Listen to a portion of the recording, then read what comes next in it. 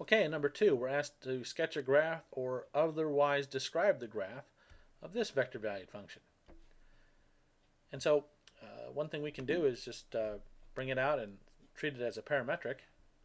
We have the x component is always equal to 2. So no matter what's happening with t, the x coordinate on the graph is always going to be 2. The y coordinate is governed by cosine of t, and the z coordinate is computed with 5 sine t. So the x equal 2, that's something we understand. If I draw my three-dimensional coordinate system here, x, y, z, x equals 2 tells us that all the action is happening in the plane x equals 2. Okay, so everything's happening 2 units out away from the yz plane. Let's take a look at what's going on with the y and z. You notice we've got a cosine of an angle and a sine of that same angle, so you can't help but think of the fundamental Pythagorean identity, cosine squared t plus sine squared t equals 1. And so to that end, what is the cosine of t? Well, the cosine of t is y, so I'm going to have y squared plus. And the sine of t is z over 5.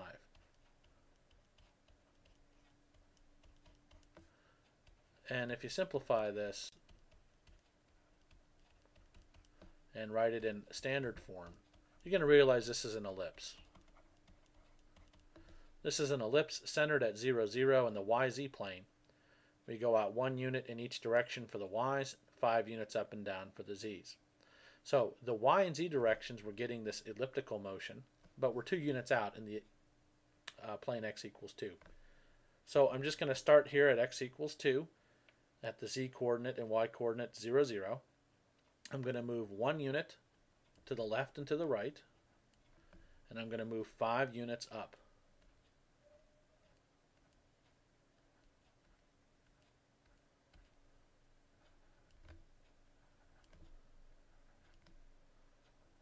And that's going to be an ellipse.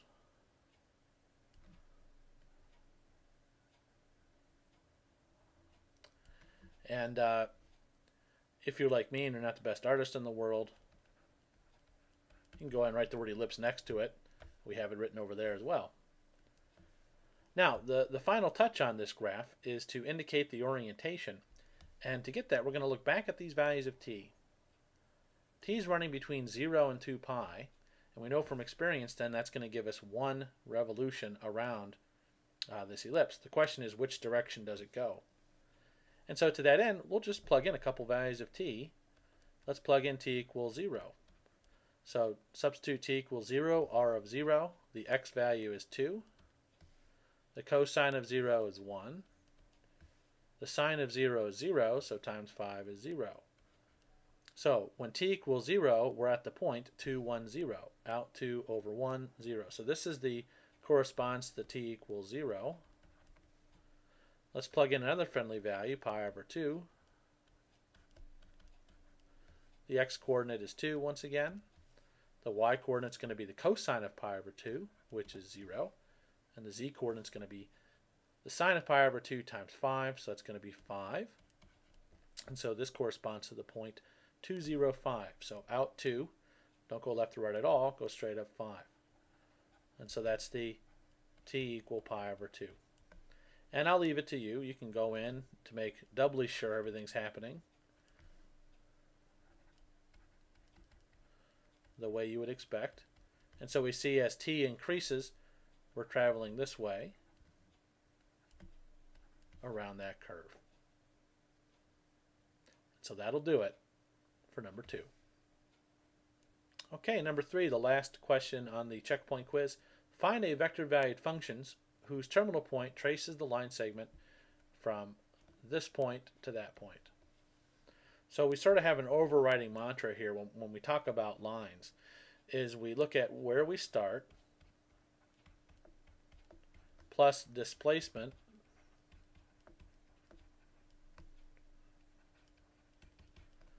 times t. T goes from 0 to 1. And so by displacement, what I mean is where I end minus where I start. Okay? So let's look at each component at a time. Let's look at the x component.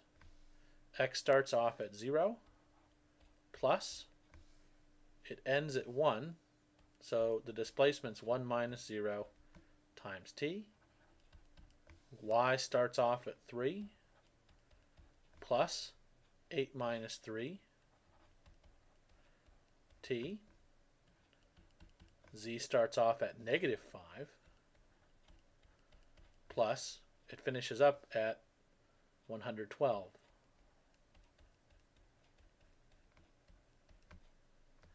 And so if I go and simplify this, I get x equals t, y equals 3 plus 5t, z equals negative 5 plus 11.7t. And once again, t is running from 0 to 1. So we can get our final answer here.